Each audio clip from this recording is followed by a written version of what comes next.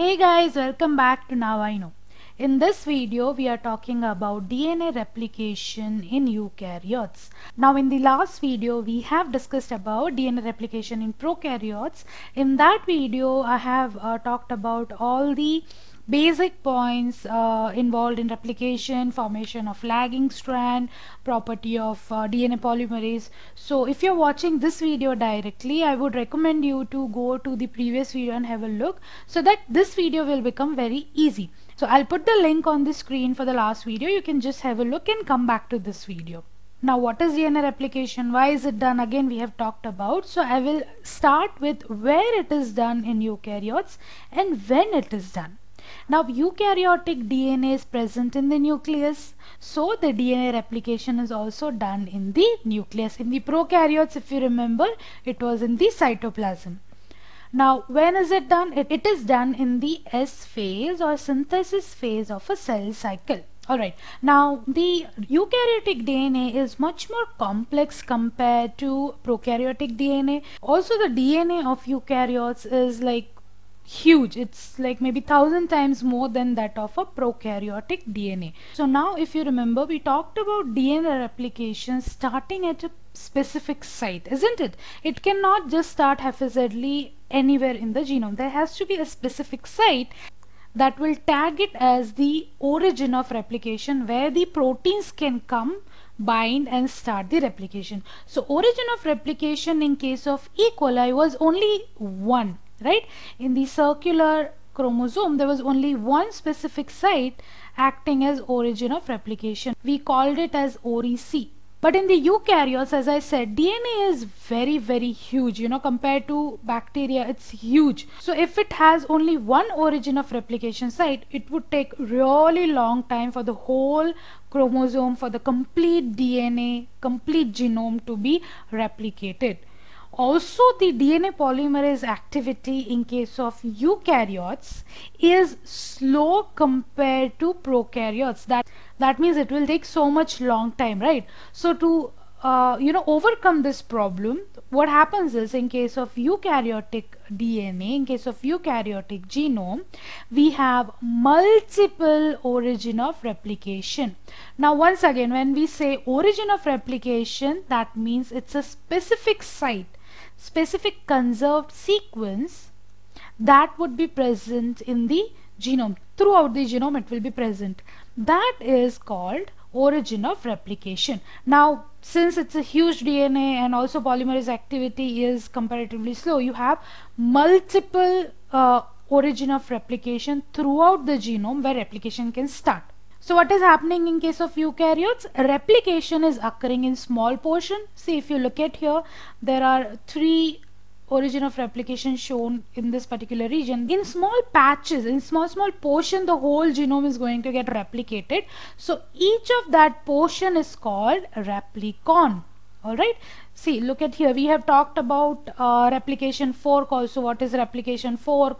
It is moving in bidirection. So here is the replication fork moving in both the direction for each origin of replication. So this each set is called replicon. So there will be many replicons like this throughout the genome which will replicate the DNA. Alright, so there is a specific sequence, conserved sequence present in the eukaryotic DNA. It will be present throughout the genome so that there can be multiple origin of replication where the replication can initiate. So now let's start with the initiation. Alright, so we have this origin of replication. If you remember, in case of prokaryotes, we had ORIC, to which first DNA A protein came and bound, which actually tagged the ORIC for other proteins. Something like that happens in eukaryotes also. At the origin of replication, the first multi-subunit protein comes and bind, that is called origin replication complex or ORC. Okay, it's a multi-subunit complex made up of 6 subunits, which is called ORC, origin recognition complex. The word itself says it is recognizing the origin of replication. So ORC would first come and bind to this origin of replication site. Now what is origin of replication? Once again, is a specific conserved sequence to which first ORC would come and bind. Once this bind, this would become the attachment site for many other proteins to come and bind. Okay, unless this comes and bind, this is not yet ready to be bound with other proteins.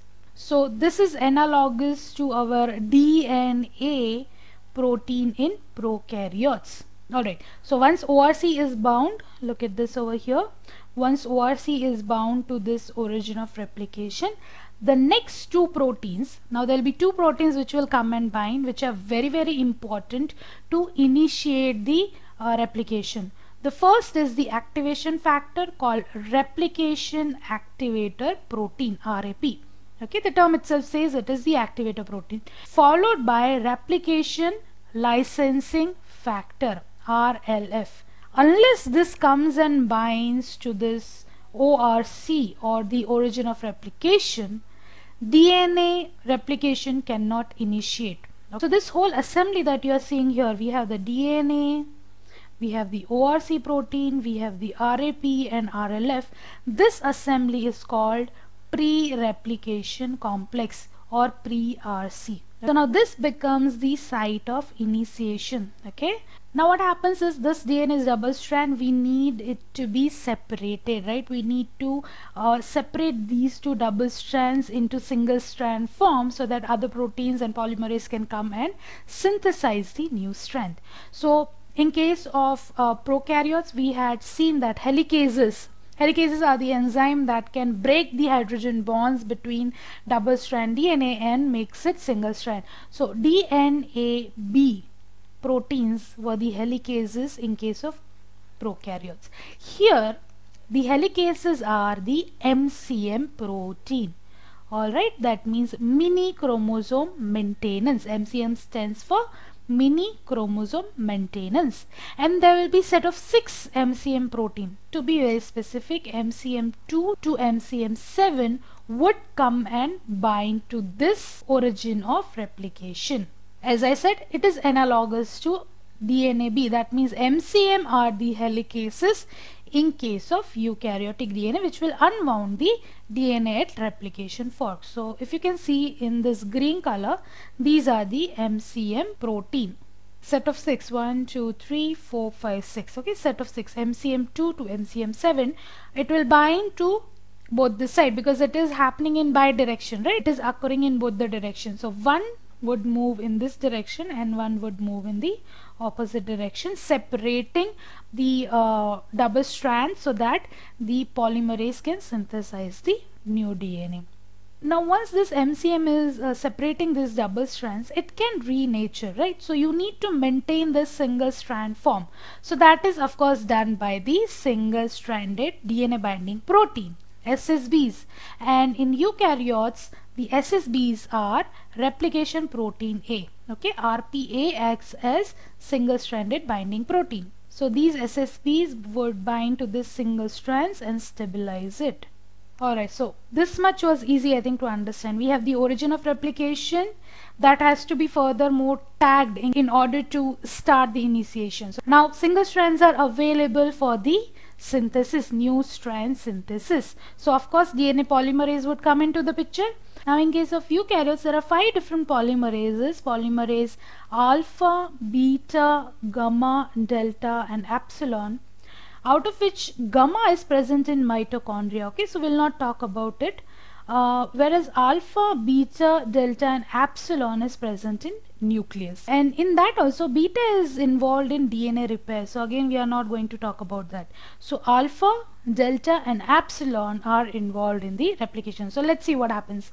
Now you remember we were talking about leading strand and lagging strand. Leading strand is the ones which synthesizes in continuous manner, and the lagging strand synthesizes in small fragments or called Okazaki fragments. And the reason is the polymerase activity of DNA polymerase is always from 5' to 3' direction. If at all you want to understand this mechanism, go back to the previous video. So now what happens is, of course, again one more property of DNA polymerase is it cannot directly start the synthesis, right? It needs a pre-existing information, and that is provided by primers, okay, RNA primers.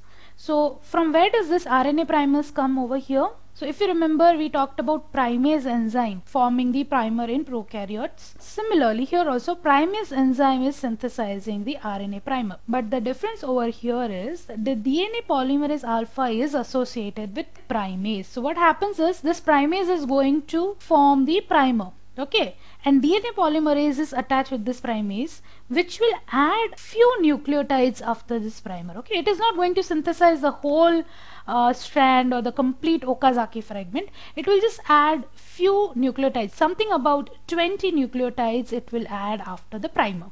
So it is something like this. DNA polymerase alpha is associated with the primase. Primase would form the primer, and DNA polymerase alpha would add about 20 nucleotides after this primer. Now to this primer, along with few nucleotides, the next DNA polymerase would add the nucleotides and synthesize the strand.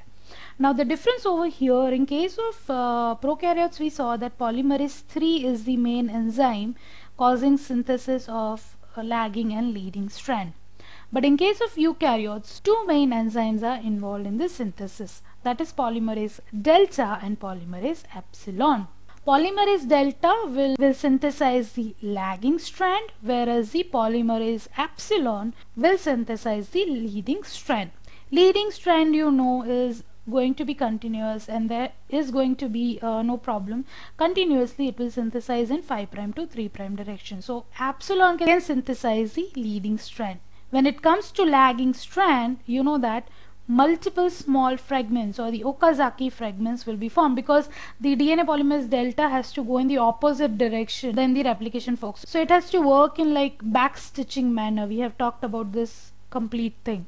So DNA polymerase delta would synthesize the lagging strand. Okay, and primer also we have understood.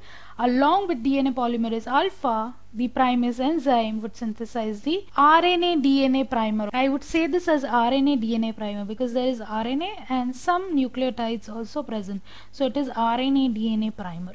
So here this is different than prokaryotes, right? In prokaryotes it was simple RNA primer. Here it is RNA DNA primer. Now there's also one more specific property about this DNA polymerase delta and epsilon, is that it requires a sliding lamp. Sliding lamp as in a ring kind of a protein which is attached to these polymerase, and it will help this polymerase to attach to DNA or stay on the DNA firmly and synthesize the whole strand. Otherwise it has a tendency to fall off.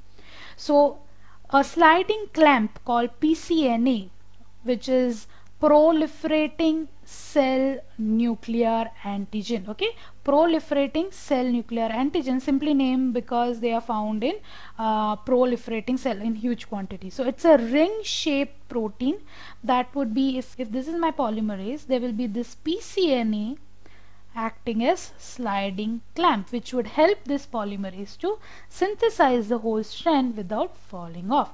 So now as the DNA replication fork is moving in both the direction, we also know that the DNA ahead of this replication fork produce supercoiling, right? So that will be removed by topoisomerase enzyme. Okay, now once the DNA synthesis has finished, you know, both these strands are synthesized, there are RNA primers that are present in the strand, right? That needs to be removed. We don't need that, isn't it?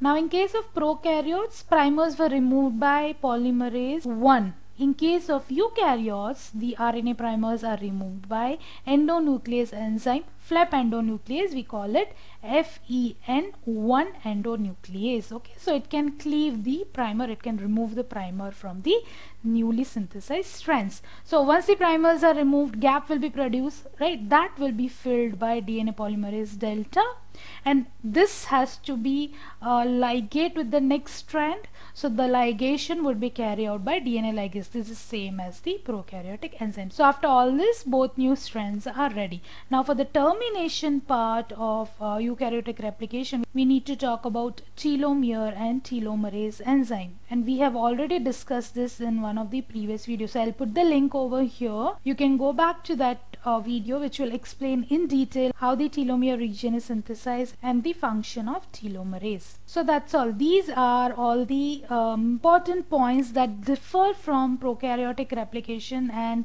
that are different in eukaryotic replication. So the that's all for now. I hope this video was helpful. Do subscribe to the channel for new video every week, and I'll see you next time. Until then, keep learning.